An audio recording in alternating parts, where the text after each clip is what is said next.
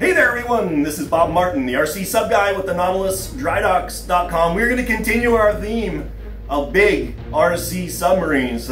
We got a 1/48 scale Skipjack here to show you. It's a pretty cool boat. Let's take a closer look.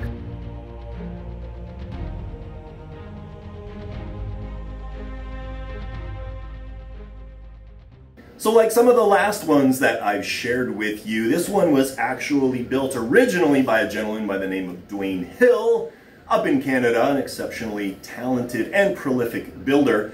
This particular hull was actually created by Dennis DeBoer of DeBoer Models, and this is very common for people to have if they want a bigger, 48th scale boat.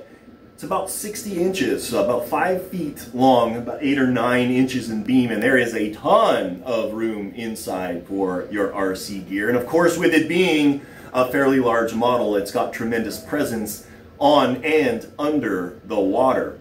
Let's take a closer look at how the internals of this boat work.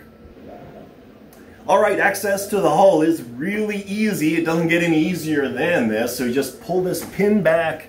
We pull this pin back, grab the top of the sail, and lift it right off.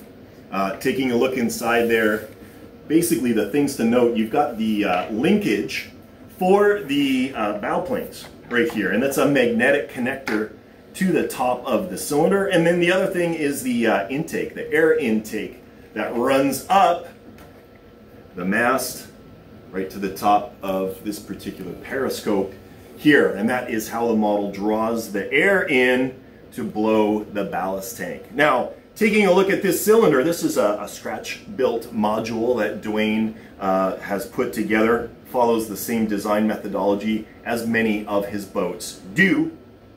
We've got magnetic couplers on the back here and a small intermediate shaft that runs to the propeller. This is a really smooth operation prop. It's really quite astounding at how well that spins.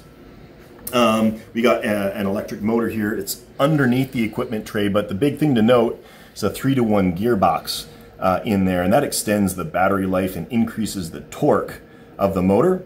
We got an automatic pitch controller here, as well as 2 servos, one for rudder and one for rear dive planes.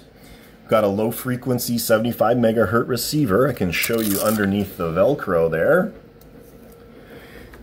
And then we've got a linear servo that basically is the key to the ballast system. So if that draws back, it opens up the vent, allows the air to escape. Water comes in through the holes, the bottom of the tank, and the model submerges.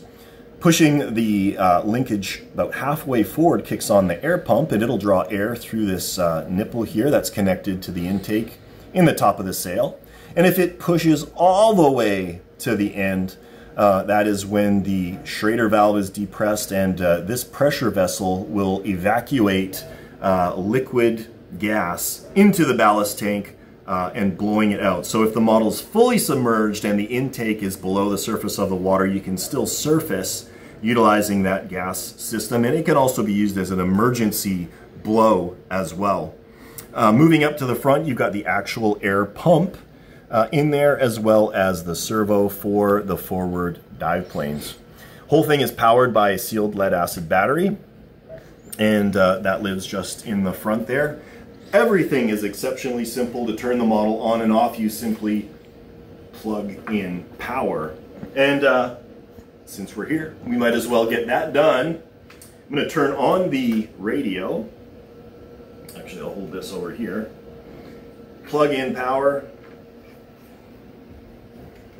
And in theory, we've got rudder control.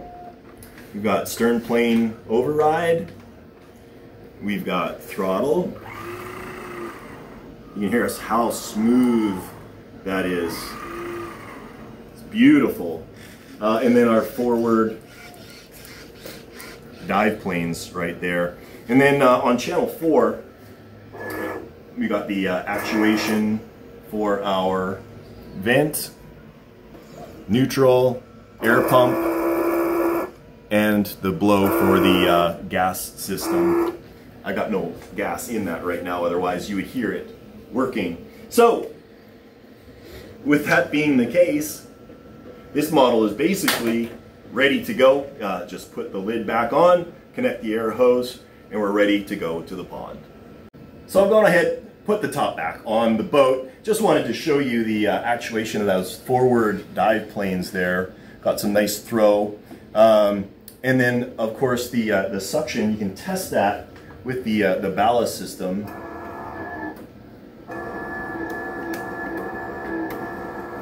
And you could hear that pump change in tone as the vacuum increased off of the intake there. So with that, we'd be ready to go to the pond. Now, we did take this out last week. It performed really, really well.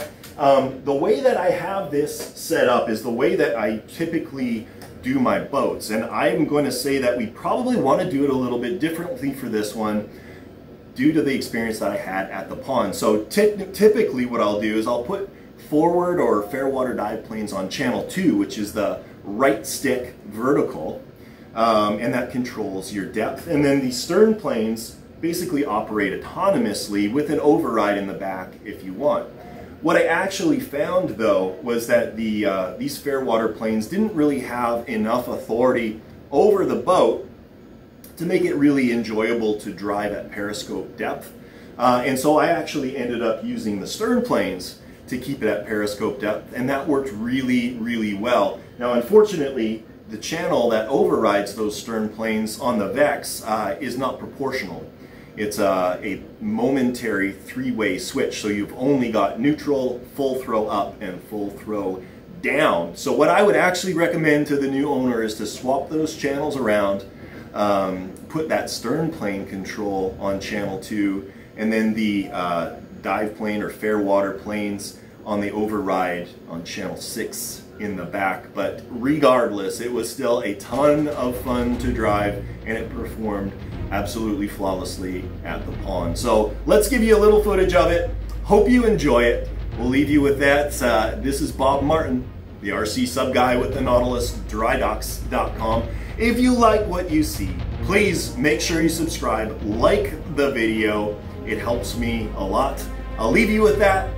Have a great day, and we'll catch you next time.